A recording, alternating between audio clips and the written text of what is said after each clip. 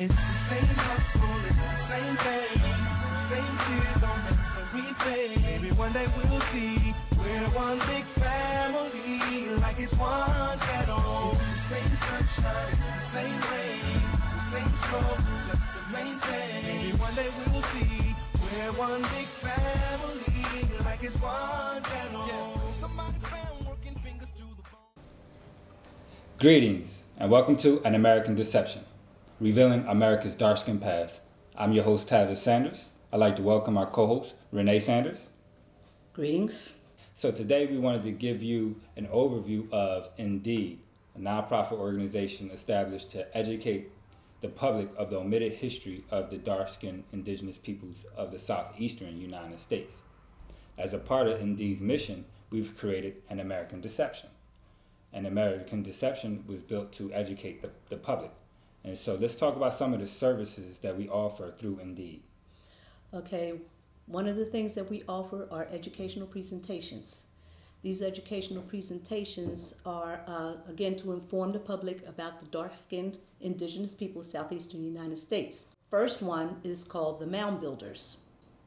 And the Mound Builders is explaining about the people that were here before the Europeans arrived, the different types of mounds that they built, which were conical mounds, platform mounds, and the effigy mounds, which were the mounds that were in the shapes of animals or some kind of a religious symbol or figure. I know they also called them dirt pyramids. Some of the mounds were called dirt pyramids because some of them have flat sides. And the ones that are flat-sided, they do call them pyramids. They're four-sided, and there's also some five-sided ones. But most of them, really, they look like mountains or hills. Okay. And those were mounds, and as a matter of fact, when Europeans arrived here, they really didn't realize that they were built by the indigenous people here. So many of them were destroyed. And this is one of the things that we discuss in the Mound Builders. Okay, and I know that you said we have a few educational presentations. I know one of them is called The Native American Slave Trade, Who Were the Real Slaves? Can you give us a little bit of information about that? Yes, the Native American slave trade is something that they really leave out of the history books, where they don't discuss how the indigenous people here in the United States were used as slaves. As a matter of fact, they were the first slaves here in the United States. And the African slave trade was really built on top of the Native American slave trade. So this is one of the things that we discuss in that, who were the real slaves, because once you really delve into that, you would really find out that many of those dark-skinned people that were enslaved, many of them were the indigenous native people of the United States. All right. And I know we have one more educational presentation entitled Brown, Black, and White, Race and Native Americans. Could you just give me a brief overview? Yes, that one is really talking about the race laws that were here in the United States, and it is showing how laws were used against the indigenous people to turn them into something that they were not. So it turned the indigenous people into Negroes. Negroes became equivalent to slave. Slave became equivalent to African, which now made all the indigenous people now Africans. And many of them now are calling themselves African Americans, but they're really indigenous to the United States. And you're talking about the black population also. That's another term that we use to identify ourselves. Yes, that's correct, yes. So we offer educational presentations, and those are the titles of the three. We offer them in various ways. We have the presentations that we actually do inside of schools, libraries, and museums. And we also have a documentary series that we offer the programs through. Okay, along with the presentations and the DVDs that we do offer about those presentations, we also have what we call community beautification that we do here in the city of Philadelphia. We feel that it is important to give back to the communities, and it is important for us to show that example to the neighborhoods also, so that hopefully they will join us in beautifying and keeping our neighborhoods clean and keeping them proud of where they live. Yeah, and just to touch on that subject, I know when we do go out and do the cleanups, we have a lot of elders and actually a lot of the young children. They come and participate when we're doing them on their blocks or in a park near their home. And it really does seem to put a sense of pride in something that they've done to accomplish in their neighborhood. Yes, and we don't even have to ask them to come out. We don't even solicit. We just go there and we start cleaning up, and the people see that, and they come out and join us. Okay. Yeah, it's a beautiful thing. So I know we have a short version of our educational documentary, The Mound Builders. I'd like for them to take a look at that, and we'll be right back. Greetings, I'm your host Red Tub. Welcome to an introduction to The Mound Builders, the first in a 4-part series entitled An American Deception. We'll see you in a few minutes.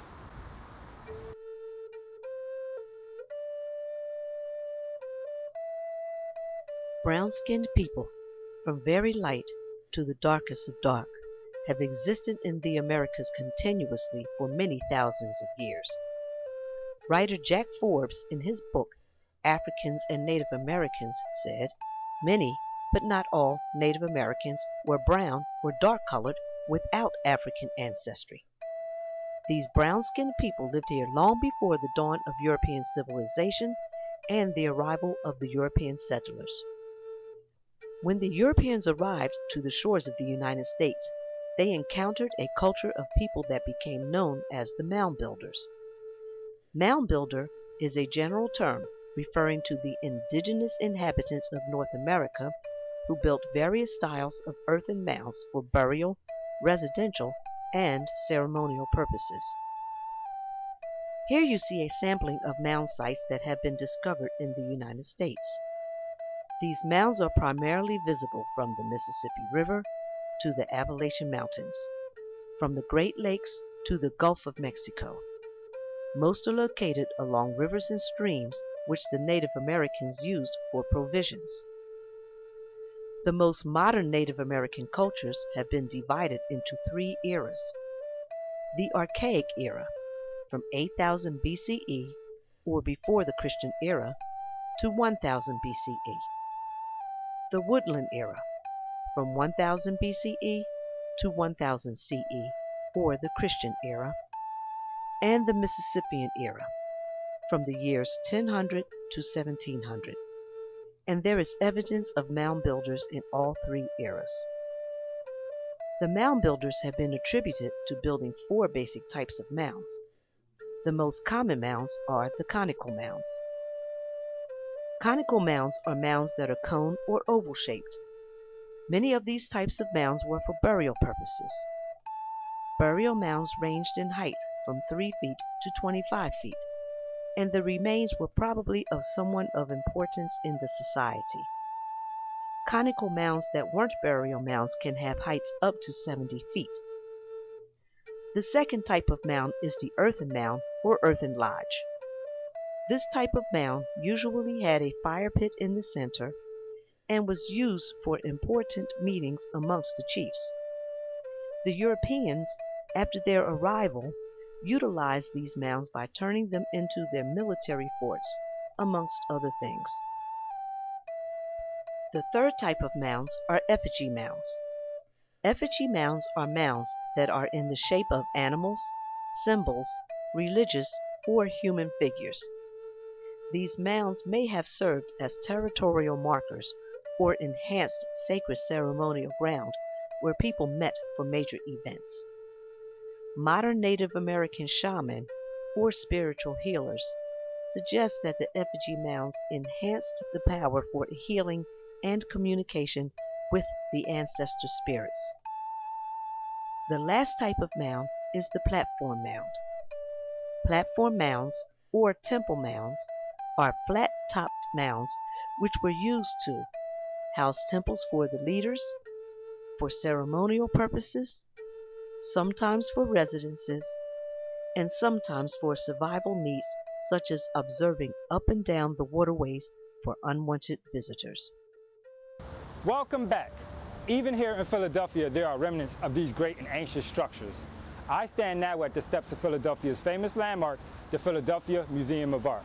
But did you also know that this historic location, which the museum now occupies, was once called Fairmont by the colonial settlers? Up until the time of colonial settlement, this land belonged to the indigenous Americans.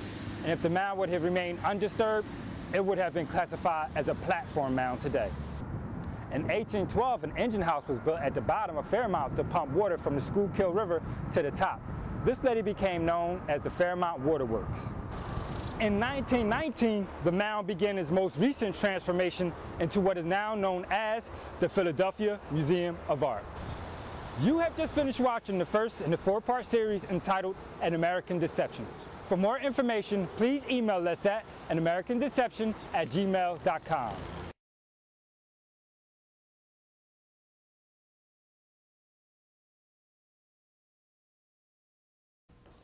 We'll be right back with An American Deception on Philly Cam.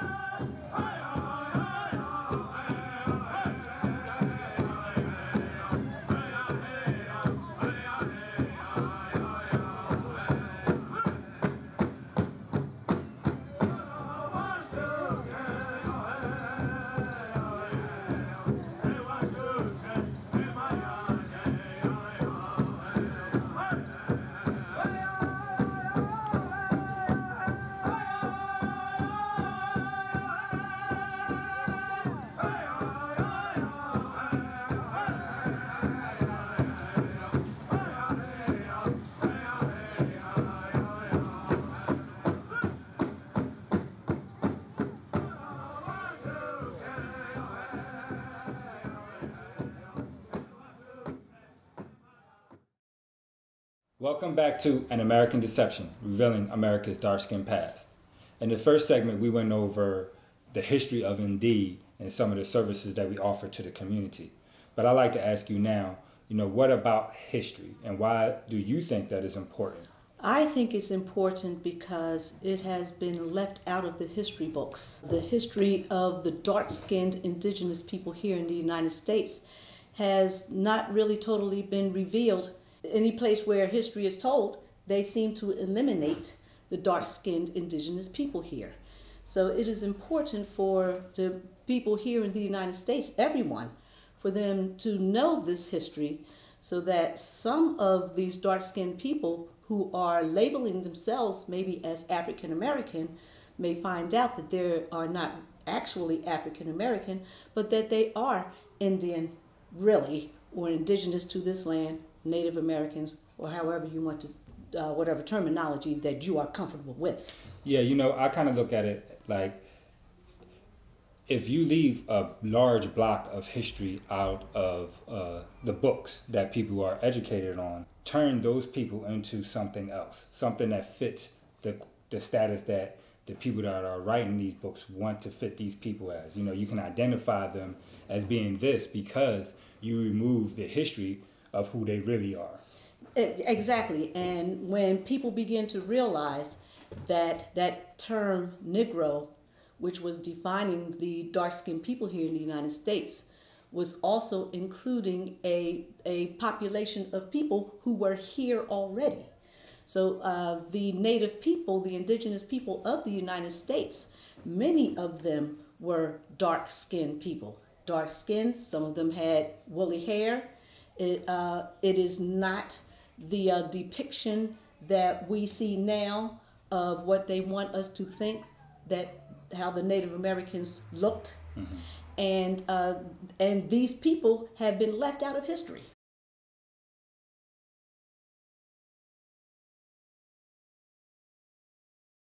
And I like to bring it up to speed today too, because when you learn where you're from, you start to care more about that environment. And as Black people, especially in the inner cities, we see a very, very big discrepancy between the neighborhoods that they live in and who they really want to be. Everybody wants to go back to where they think that they came from, and so they don't care about what's happening here as much.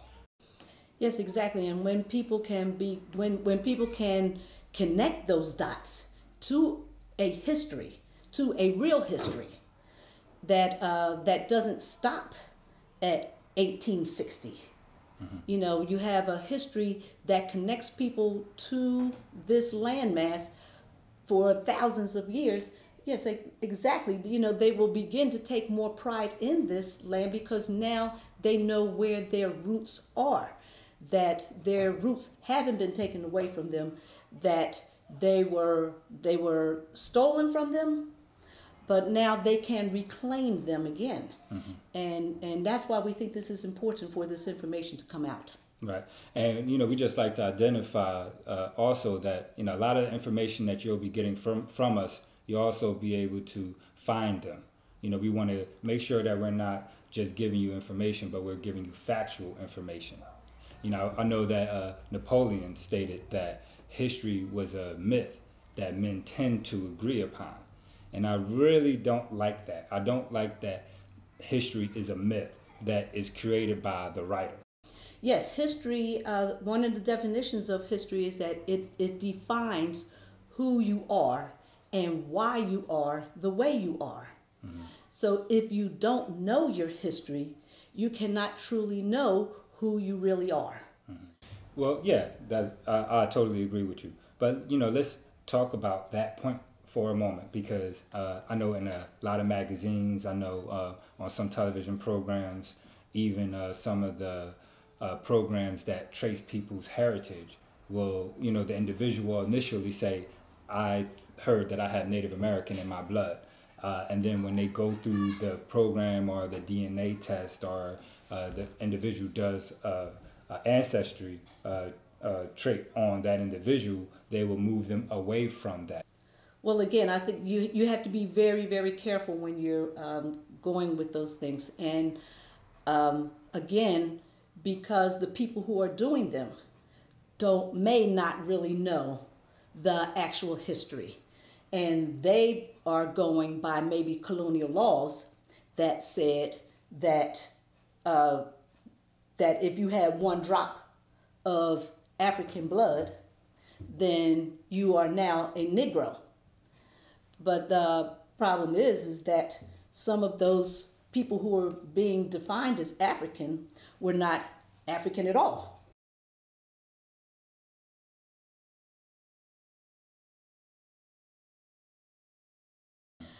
They were defined that because of the laws that made slave and African equivalent. So what happened was these laws, again, turned these people into something that they were not.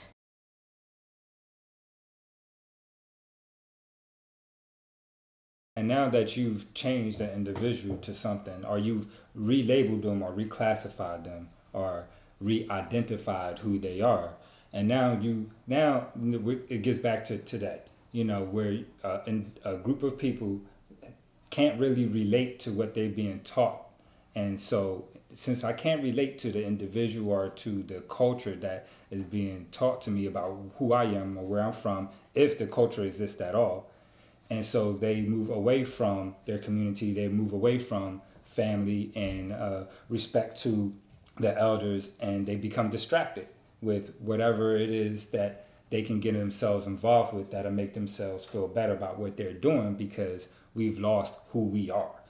Yes, and that was one thing that that especially in the early 1900s and in the 20th century, that Black people were trying to identify with something.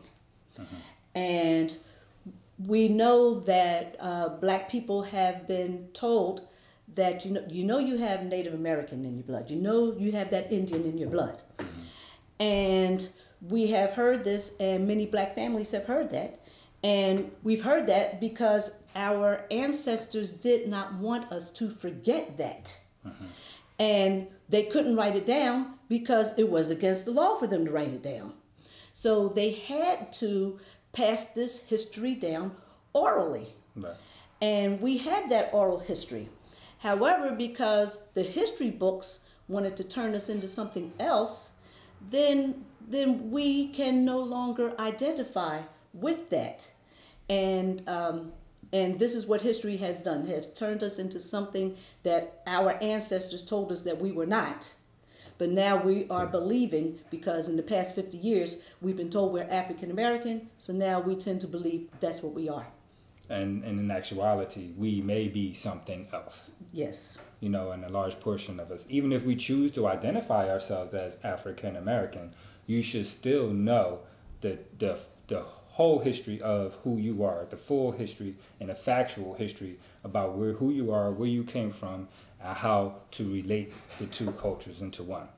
Yes, and again, because if you were told that you have Native in your blood, that Native is still there. All right.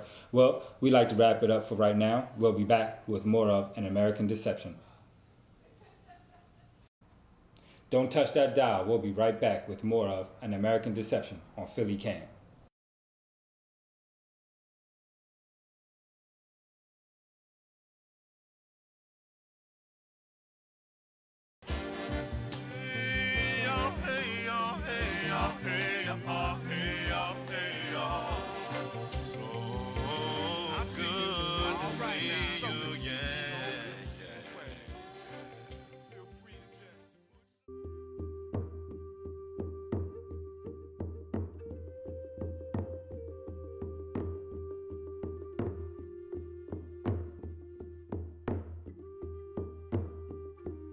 Today, a more accurate depiction of the Native Americans of the United States is beginning to unfold. Because history has been told to us by Europeans with a European point of view, we have, up until recently, been given our historical facts in a distorted manner. Author Carol Birkin, in her book First Generations, explains that historians have come to understand that they must handle journals, government reports, sermons, books, and diaries written by Europeans about Native Americans cautiously, as artifacts of European adjustment to cultural diversity rather than true guides to Indian societies. This European adjustment has given us a distorted view and has allowed many misconceptions and inaccuracies to be perpetrated.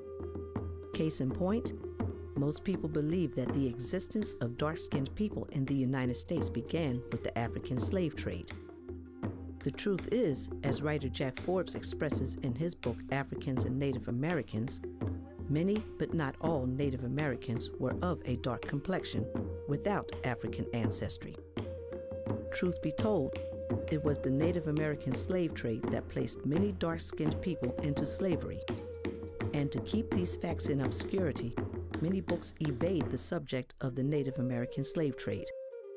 William L. Katz, in his book Black Indians, says it eloquently when he states that omission, not distortion, is the far more serious culprit in hiding the story of the Black Indians of the Americas.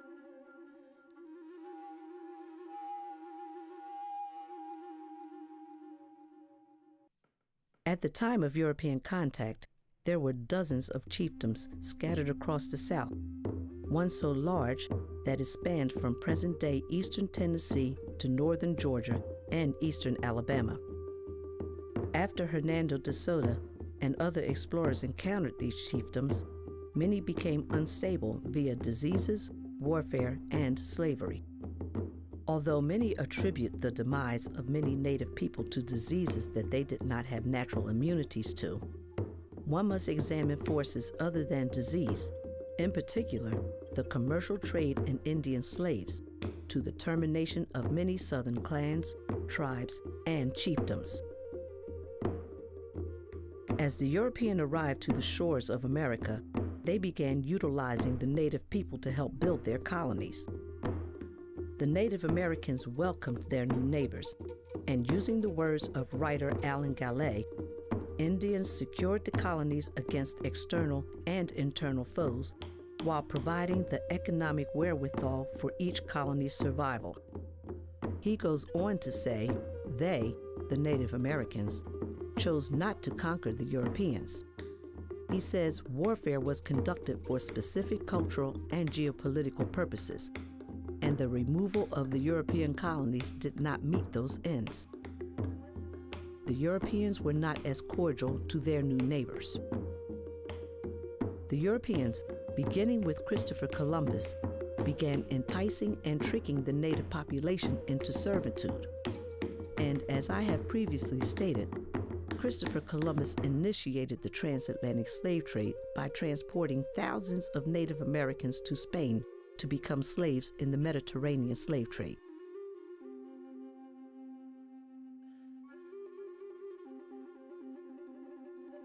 Slavery was considered a part of any expedition of discovery and conquest.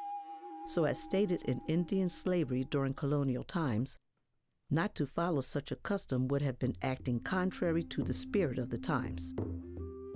During exploring expeditions in America, leaders like Hernando de Soto and Ponce de Leon needed a means to reward the services of their soldiers. Since other means of payment were scarce, slavery satisfied this need. And again, using the words of writer Almond Wheeler Lauber from his book Indian Slavery During Colonial Times, many of the exploring expeditions were slave raids or kidnapping excursions. The captured women were distributed amongst the soldiers and used in whatever manner the soldiers saw fit, which means many of those women were raped. The captured men assisted in whatever menial tasks needed to be done, such as mining, fishing, paddling, hunting, cutting wood, and of course, building houses. Slave raids became common in the South, and most slaves were basically kidnapped from their tribes. However, as more Europeans arrived, kidnapping was no longer a viable system of obtaining the number of slaves that was needed to help build and maintain the new colonies. Warfare and trade became a more productive way to obtain slaves. Warfare was a way the Native Americans acquired captives before the arrival of the Europeans. These captives, which the Europeans confused with slaves, were used for specific purposes. They became a medium of exchange between tribes to purchase peace with a stronger tribe, make reparations for losses of war within a tribe, barter for war captives, amongst other things. Even though the Europeans used warfare as a means of obtaining slaves since their arrival in the Americas, by the late 16th century, early 17th century, it became practically the sole means of acquiring Native American slaves. The Native Americans then began to be enticed with European-made goods in exchange for any slaves they turned over to the Europeans.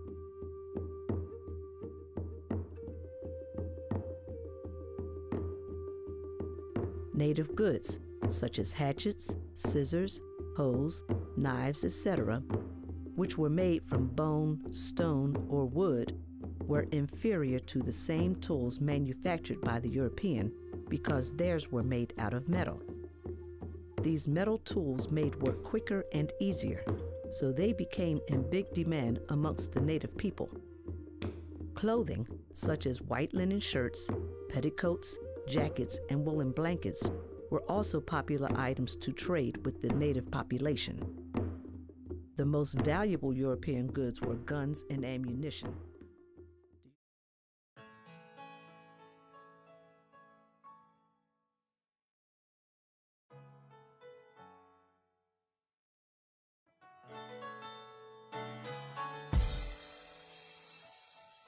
It's the same hustle, it's the same thing, the same tears on everything. Maybe one day we'll see we're one big family, like it's one shadow. It's the same sunshine, it's the same rain, the same struggle just to maintain. Maybe one day we'll see we're one big family, like it's one shadow. Yeah. Somebody found working fingers to the bone. Somebody got a cousin getting that thug feels alone.